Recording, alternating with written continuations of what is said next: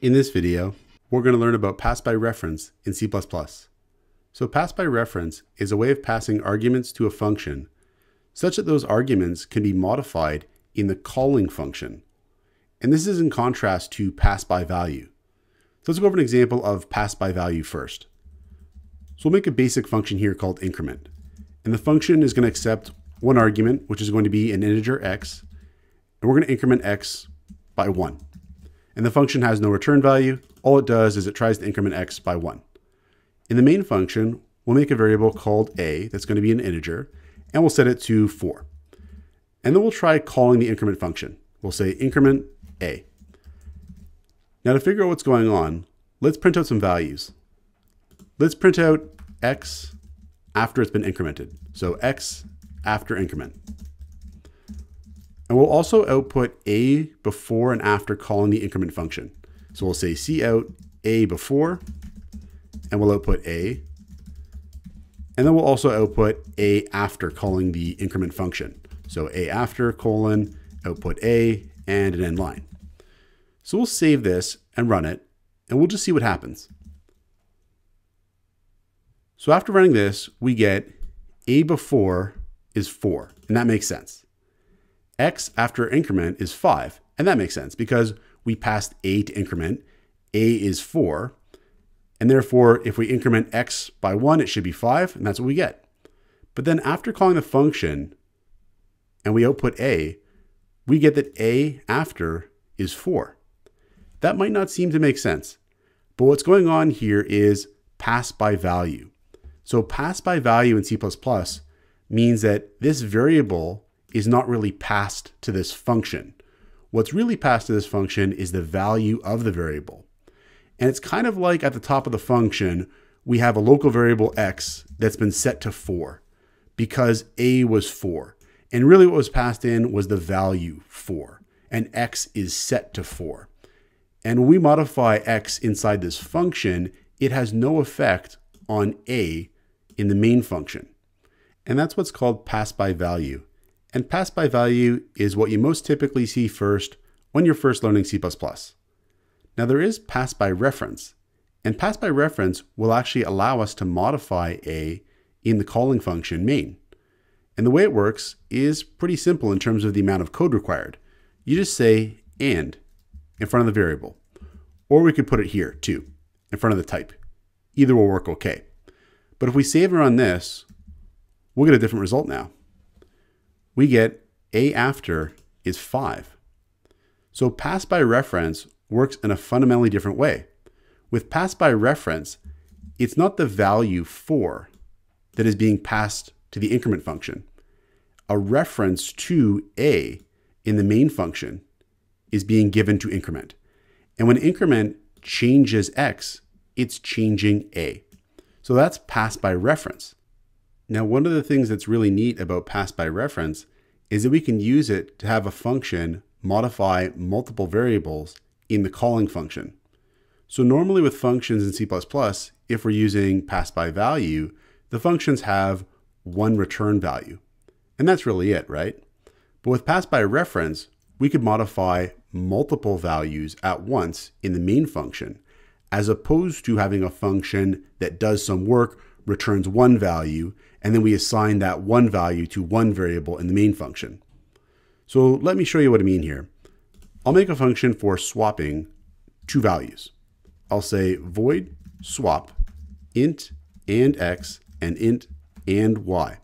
And this function is going to swap x and y.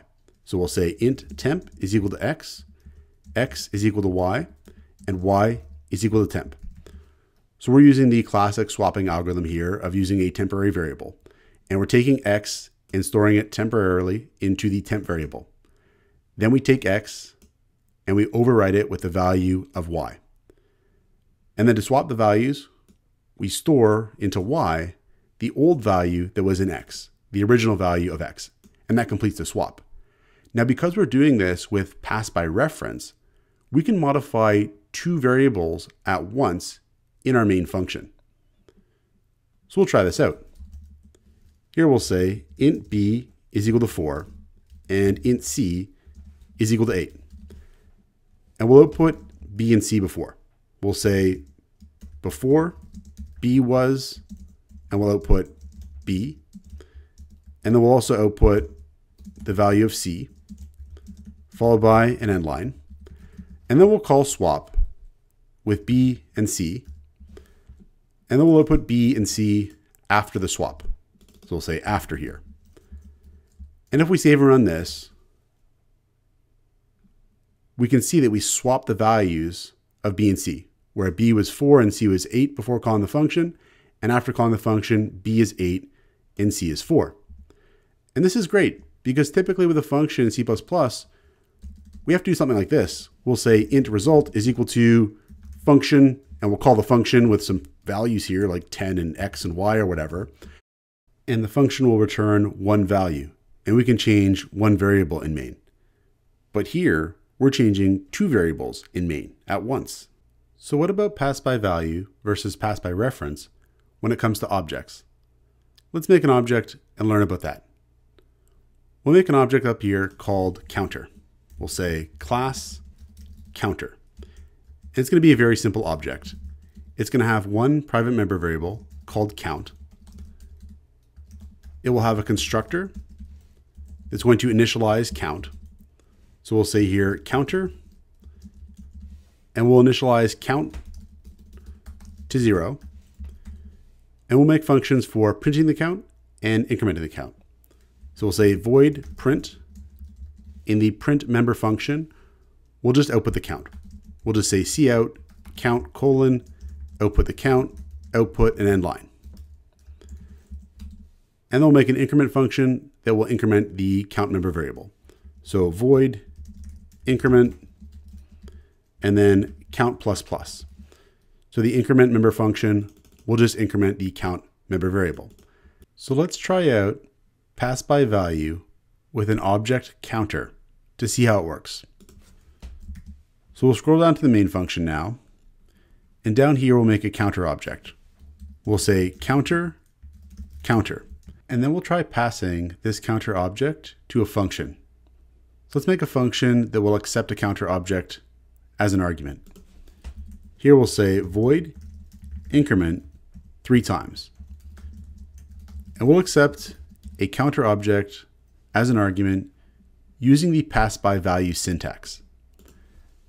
And then we'll say counter.increment, counter.increment, and counter.increment 3 times to try to increment the counter 3 times. Now let's try calling this function in main and see what happens. So we'll put the value of the counter before calling the function using the print member function. Then we'll call increment 3 times, and we'll give it counter as an argument. And then we'll try to print out the counter's count value again using the same print function. So if we save and run this, we get count 0 and count 0. So the counter object in the calling function main wasn't actually modified. So we're getting a similar pass by value behavior occurring here. Now with pass by value and objects, what happens is a shallow copy of the object is made, and that is what the function will use. So technically, increment 3 times was working with a shallow copy of the original counter object. Now a shallow copy is not a big deal if all the data in the object is on the stack. If the data in the object is also on the heap, in other words, you've dynamically allocated things that your object is using, a shallow copy can actually be dangerous in that case because the copied object is going to be referring to those same things on the heap potentially. So that's something you got to worry about if you're talking about pass by value in objects. Now that said, we can also do pass by reference with objects, and sometimes it's a very good thing to do as well. Because let's say, for example, that our object is very, very large. In the case of this counter object, we have a single member variable. But imagine that our object contains a lot of data. In that case, do we really want to make a copy of the object? Pass by reference can save C++ from having to do that. So pass by reference with objects has the exact same syntax. We could just put an and here, save it, and run it. And now we'll find that count is 3 after calling the increment 3 times function.